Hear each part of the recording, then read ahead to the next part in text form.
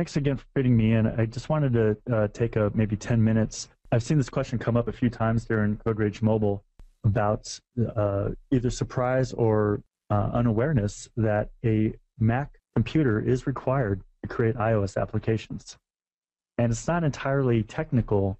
There is actually a legal requirement by Apple that some of the steps during the development process are done on Mac hardware. In particular, the action of packaging and signing your application needs to be done on Mac hardware.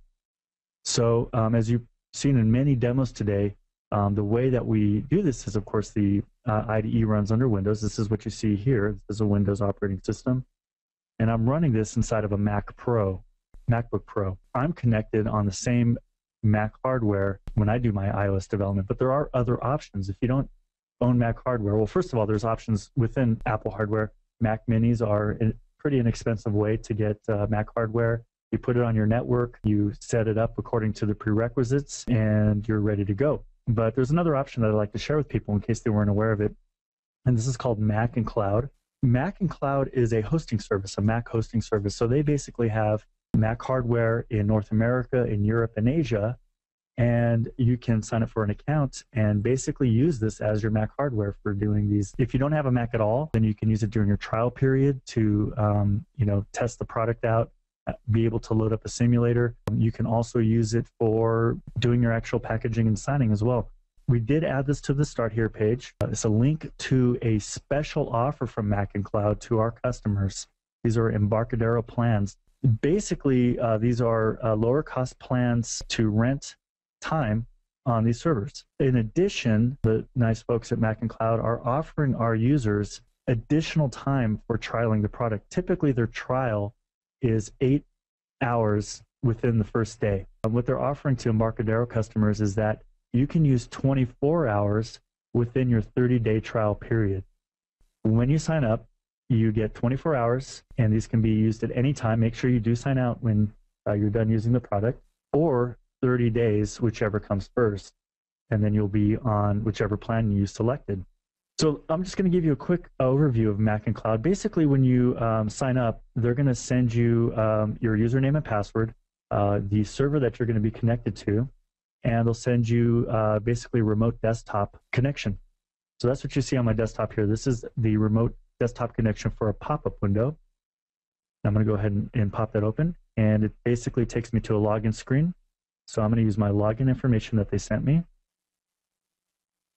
and I'm going to log in. So during the initialization process, they're starting to meter your time on the application. They know that you're the user. But what's really nice about this setup is that they already have all the development tools installed. So you have all the prerequisites already set up. You have your Xcode installed. Your Xcode also includes the command line tools that you need. And those are the command line tools that we use to package and sign your application. In addition, PAServer is installed. In my account, I put it out on the desktop, but you'll find it in the LaunchPad. And here it is on the LaunchPad. So clicking it will launch the PAServer. This opens up a terminal window.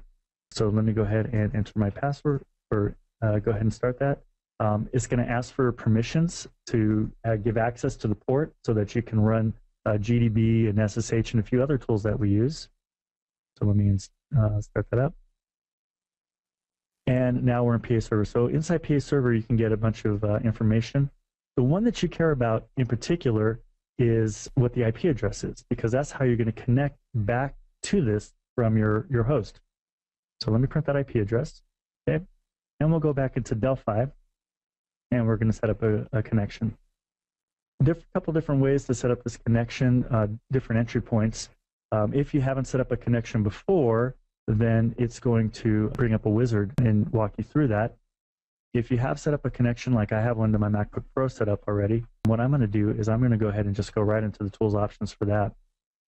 And this is called the Connection Manager. This allows you to make multiple connections. So I have a connection to my MacBook Pro. I can have a connection to Mac and Cloud, to any number of Windows machines, remote Windows machines, all of the above. Exactly, Windows 64-bit machines, anything that is a remote target for the applications that you build. I'm going to create a new connection, and I'm going to call this Mac and Cloud. And we'll use platform OS 10 because that's the one that I'm going to be connecting to out there. And I need to provide that IP address that was given to me back from the PAServer 74.80.237.109. Okay. Let's test that connection. And so we do have a connection out to that remote machine now, and we'll finish. So I'm going to make this my default profile or connection. And we can also then go back into the SDK manager. Well, actually, I don't need to do that. I already have an SDK set up the same between both of them. So let's go ahead and just open up one of these projects. We'll open up the iOS location right here at the top. And so I'm going to set up my target platform for the simulator, and it's already picked up my Mac and Cloud profile because that's my default. Let's just take a quick look at that so we can make sure that this is all looking good. Okay, and we're ready to deploy. So let's go ahead and start the deployment. Now the deployment is going to be building the binary, copying over everything that is required to run this inside the simulator on that remote machine. And so this includes debug files and symbol files and all the other pieces. So any other files, we've shown people, the project deployment where you might have a database file, you might have a license file. If it's IB Lite, it might be some pictures, it might be some other data, XML files, whatever. Basically everything that's set up for your app and in that deployment manager. And then as it gets over there, of course, it gets packaged. So that should be about ready to load up.